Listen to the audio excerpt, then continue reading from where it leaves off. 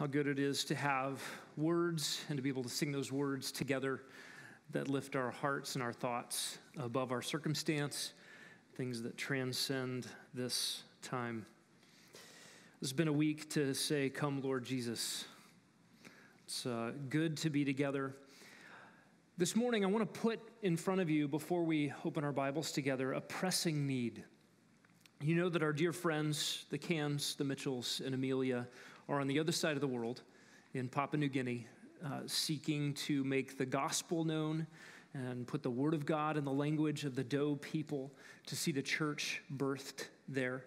And you've prayed for them. You've FaceTimed with them. We've labored together as a church. You know that the Laymans served 4 years in a logistics role there in Madang, the port city in Papua New Guinea. That is a critical role that has been a lifeline for our families up in the tribe. And the need I want to put in front of you is we have need of a replacement for Jeremy and Lori and their role there. You know that Jeremy is back. He's going to be starting the Expositor Seminary in the fall. And their 4 years of labor there really put in place the mechanisms, the organizational structure, and the lifeline for our teams up in the tribe. A second team is in country currently and preparing to allocate to another tribe to continue that work. And remember, there are 50-some people groups with separate languages, with no gospel, no church, no Bible. And the logistics position is that facilitator servant role, a deacon role really, which helps all of those teams take the gospel to those tribes. We have a need to fill that role. I just want to make an appeal to you, if you're here this morning, to consider filling that role.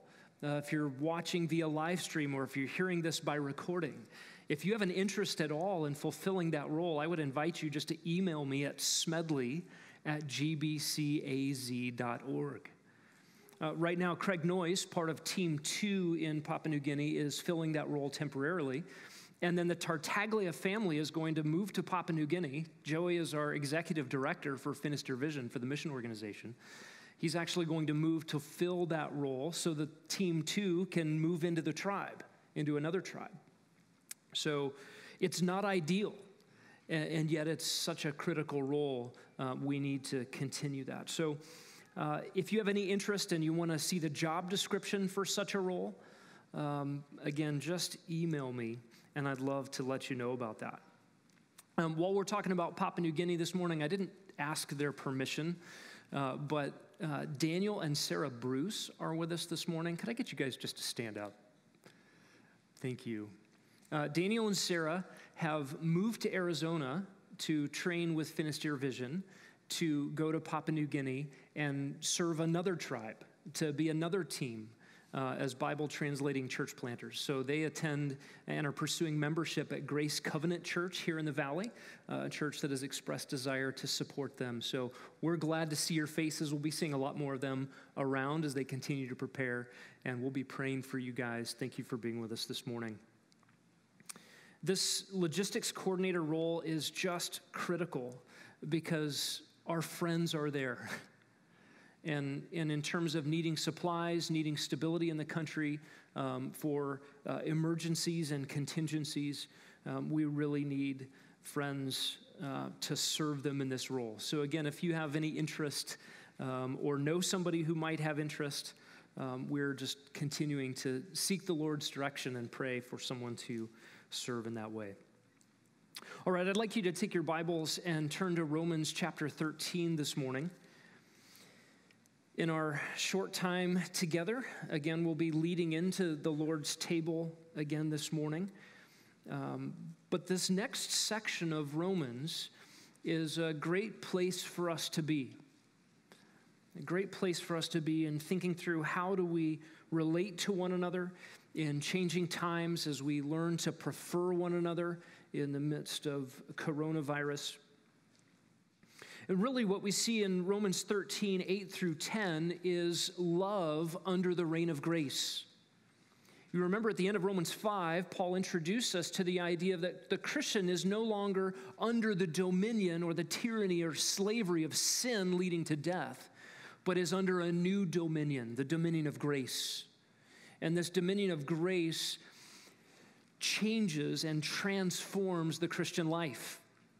And really, all the commands that begin in Romans 12:1 and following are an exposition of the reign of grace in flesh and blood. What does it look like to live the Christian life? And Romans 13:8-10 continues that. We saw in the first 7 verses of Romans 13 how a Christian is to relate while under the reign of grace to human governance. We see in verses 8-10 how Christians are to live under the reign of grace with the banner of love. And then in the fall, when we conclude Romans 13, we'll see how we are compelled to live urgently under this reign of grace. But this morning, we look in on love. So read with me, Romans 13:8-10. We'll very briefly look at these 3 verses this morning. Paul writes, "Owe nothing to anyone except to love one another, for he who loves his neighbor has fulfilled the law. For this, you shall not commit adultery, you shall not commit murder, you shall not steal, you shall not covet. And if there is any other commandment, it is summed up in this saying, you shall love your neighbor as yourself. Love does no wrong to a neighbor. Therefore, love is the fulfillment of law." Will you pray with me? God, we come to your word this morning, and we ask for your help. We want to understand. We want to see clearly what you have for us.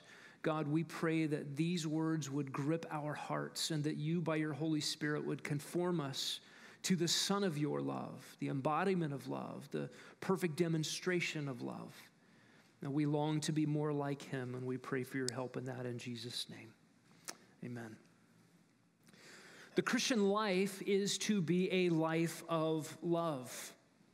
And this morning, we see 3 statements in our text that explain our obligation to love one another.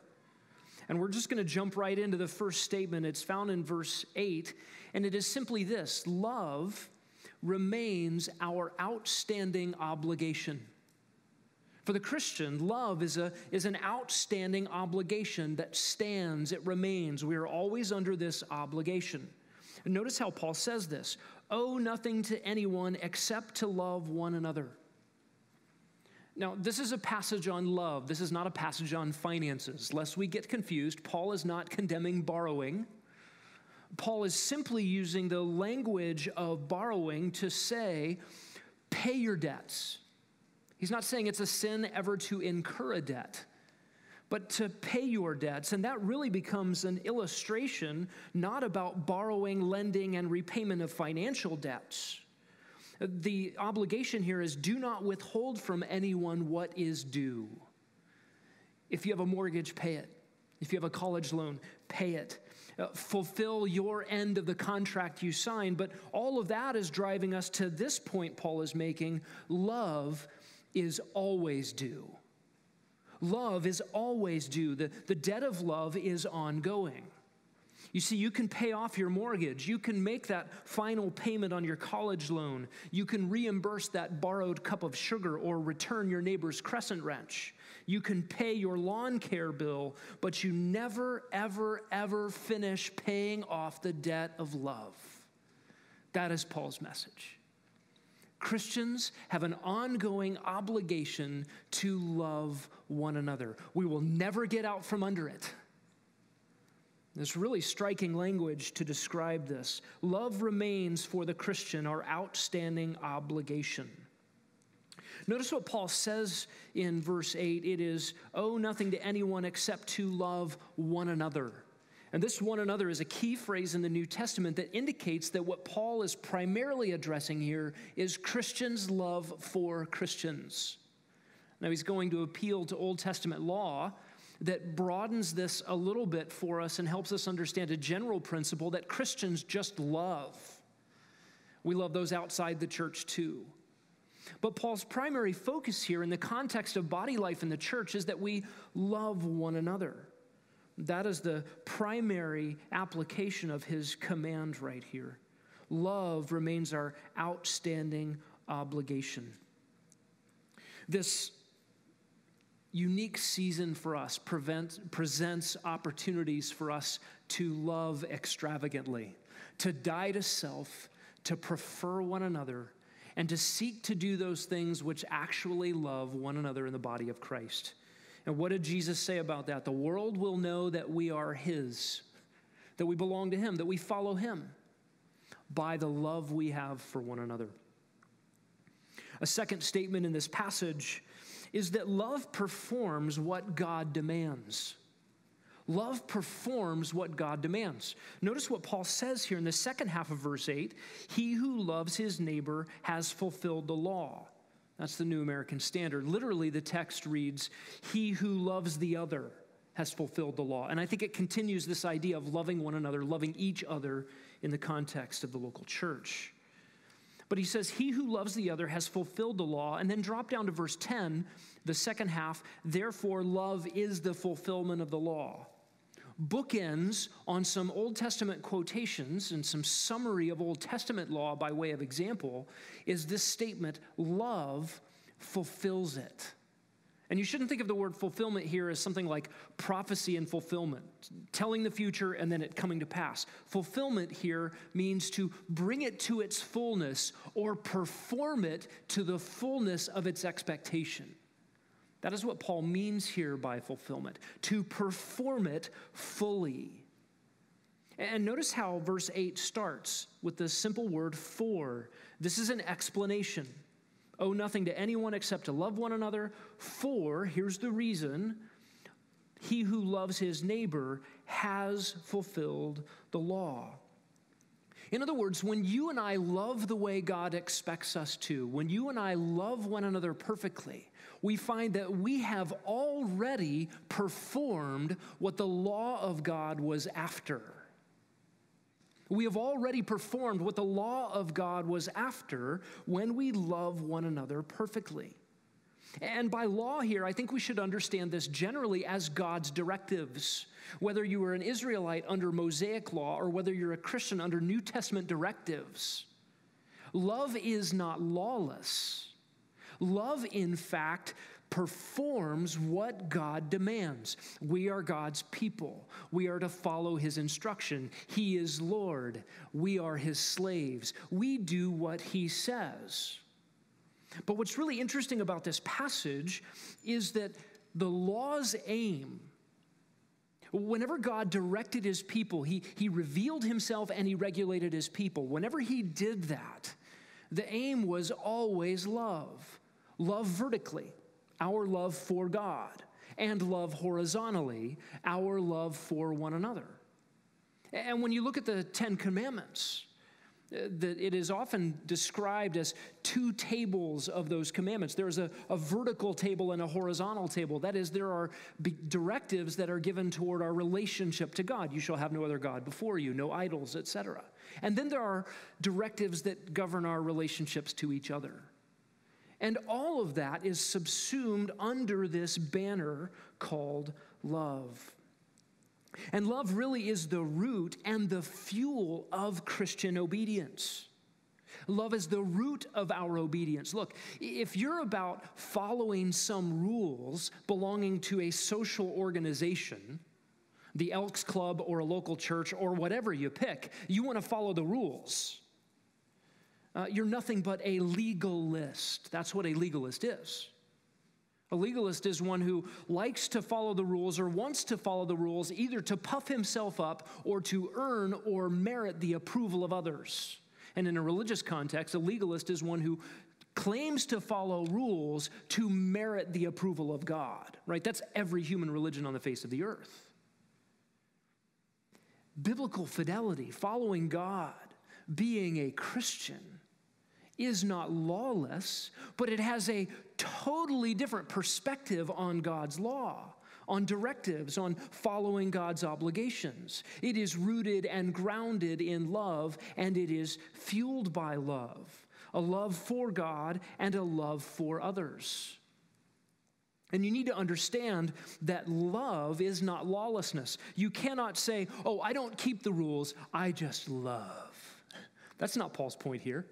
Love keeps the rules, just for a totally different reason than the legalist keeps the rules or claims to keep the rules. No legalist ever actually keeps the rules. but one who is grounded in love from God, reverberating in love for God, echoing out into love for others, actually has a wonderful desire to do what God says. Why? Because God's law directs what love looks like in flesh and blood. God's laws for us direct us in what love actually looks like in real life. How do I love God? And how do I love one another? This text is not telling us, ditch the rules and just love, as if love is some sort of sentimentality, or love is what you make of it, or love is a live and let live kind of mindset. No, the reality is love does what God demands. And it does it in the right way. It doesn't do it in an empty shell of rule keeping. Right? If you find yourself, well, I got to keep the rules, and you trample over people in your so-called keeping of the rules, you've missed the entire point of God's directives. And this really helpful reminder for us is that love performs what God demands. This is all about pleasing God. We love each other when we follow God's directives. And we follow God's directives motivated by love for Him and love for others. How is this true? How is it that love performs what the law was aiming at? That brings us to our third statement this morning that helps us here in verse 9. For, verse 9 begins, another explanation word, for this. And then he lists several of the Old Testament commands. And then he adds, and if there's any other commandment, it's all summed up in this: love your neighbor as yourself, and love does no wrong to another. This is the explanation for how love performs God's demands and actually gets at the aim of the law. And it is simply this: love summarizes God's directives. Look what Paul says. For this, don't commit adultery, don't commit murder, don't steal, don't covet. And if there's any other command, all of that is summed up in, and he quotes Leviticus 19, love your neighbor as yourself. And then he adds this: love does no wrong. This is a remarkable way to summarize law. That is God's directives, God's good directives for His people. It takes us out of the realm of thinking that love is just wishy-washy sentimentality. It's just emotionalism, or it's just, oh, I have tender affections towards this person. Aren't they so great? No, love actually does things, and love actually does not do other things. These prohibitions and these commands from God are tangible expressions of what it means to love Him and love others. Love cannot be indifferent. For instance, when you see commands in the New Testament that we are to correct one another, admonish one another, encourage one another, you cannot say, oh, no, love doesn't admonish. Actually, God says it does. To watch someone make shipwreck of faith because you love them too much to insert yourself into their lives and never say anything about it is not love. That is not God's definition of love. And it is not real love. And so what a great thing that Paul does for us here, where he just says, look, these rules are not rules for rules' sake. Don't commit murder. Don't commit adultery. Don't steal, don't covet. And anything else God ever directs His people to do or to not do. They don't exist for themselves. God's law has always been for the purposes of revealing Himself and for regulating His people for their good. Now, this was true in Israel's day. This is true in our day. You and I are to love, and it takes on real tangible form. You can't say, oh, you know what, I just want to love people, and then violate one of the commands here in this text. In fact, if you back up to Romans 12 and you just think through all the imperatives, all of the commands given to Christians in Romans 12 and 13 that we've been working through in the past several months, all of those are tangible expressions of what it means for us to love one another. You can't say, oh, I'm just going to love people. Don't tell me what to do. Actually, God says, here's how you are to love one another. I'm going to tell you what to do. And we do those things because he loved us, we love him, and that overflows in our lives into the lives of others. And notice how Paul sums this up. Love your neighbor as yourself. He is not implying you need to learn to love yourself before you can learn to love others, right? That's how a lot of people preach this verse. That is not what this verse is saying. You need to love others like you already have the disease of self-love. You are so concerned about every aspect of your own life already naturally. Now, just have a little bit of that going to other people. Listen, a fraction of our self-love expressed in the lives of others would feel like world-transforming selflessness. We just don't understand how self-absorbed we are. Has anyone ever truly loved neighbor as self? Ooh, I'm hungry. I better eat. Ooh, I'm tired. I better lay down. Ooh, I got to go to work. Ooh, me. All the time. It's what we always do. It's the air we breathe. It's the life we live. Have you ever lived that on behalf of someone else? And look, I know there are seasons where we give and give and give to someone who is really dependent. But a lifetime of it for all Christians, for all people everywhere, this is not a command to self-love. This is a command to bring our love for others somewhere in the same universe as the disease of self-love we already practice. And then he says, love does no wrong to a neighbor. This is a great all-encompassing negative way to say, love each other. Are the things you do bringing harm to others, to the one another's in your life, especially in the body of Christ? Either things you do proactively or things you neglect to do. Right? I can do harm to a brother by just being full of myself and bringing offense. And I can bring harm to someone in the body of Christ by neglect and prayerlessness and a lack of care. We just need to up our game here. We need to love one another. I think the coronavirus pandemic and all the social things going on alongside of it provide Christians a remarkable opportunity to proclaim an otherworldly love that the world can't touch. And so this is a great little section for us to put before us. Thankful for God's provision in that. The men are going to take some time now to leave us and prepare the Lord's table.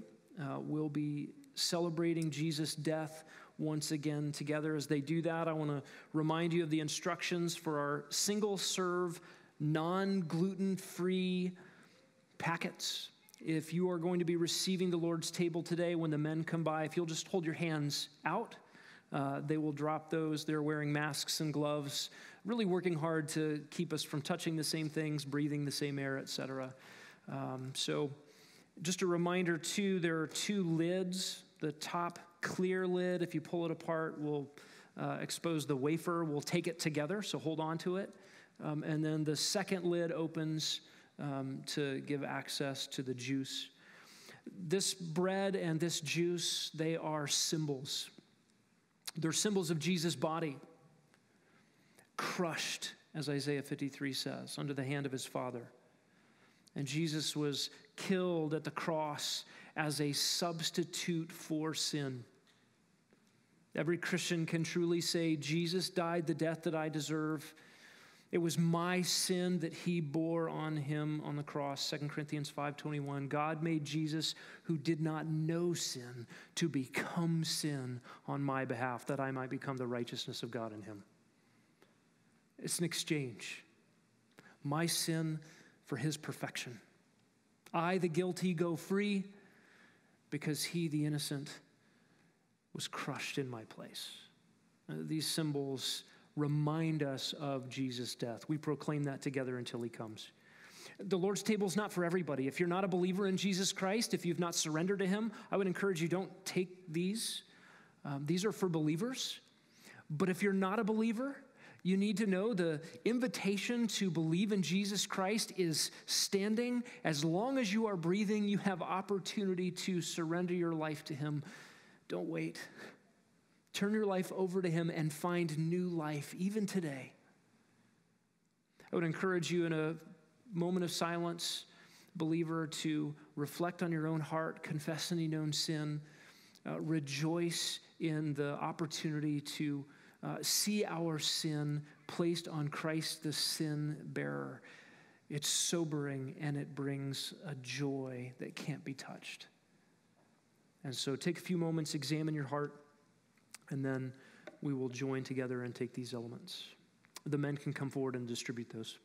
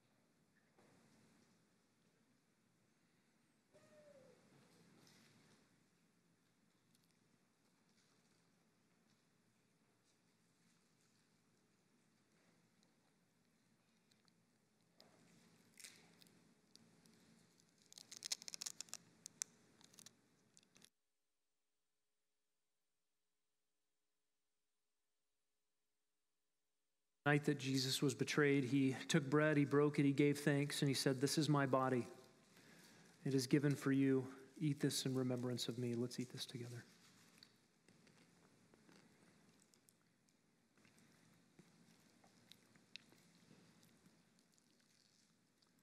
Likewise, Jesus took the cup. Holding it up, he said, "This is the new covenant in my blood. Drink this in remembrance of me." Let's drink together. The musicians are going to come up for our final song while I pray. Let's give thanks together. Lord Jesus, we could never thank you adequately for coming to earth, living a perfect life, dying in our place. We don't grapple truly with the depths of our own sin. We don't understand the gravity of your holiness and its fullness and its infinite measure.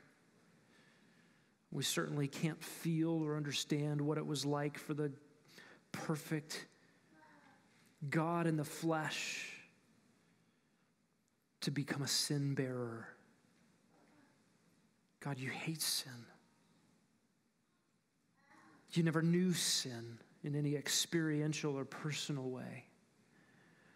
And to contemplate what it was like for you to be clothed in our ugliness, our filth, our dirty garments, our unrighteous deeds, our foul thoughts, our wayward motives. And then to bear up under the punishment of your Father for those very things. To take them away forever for all who would believe. It's incomprehensible. And this is your love. We love you truly because you loved us first. And it could be no other way. God, we thank you for eternal life given through the death of your Son. And we pray, God, that we would be those who effectively love one another in the way that you desire. And we ask it in Jesus' name. Amen.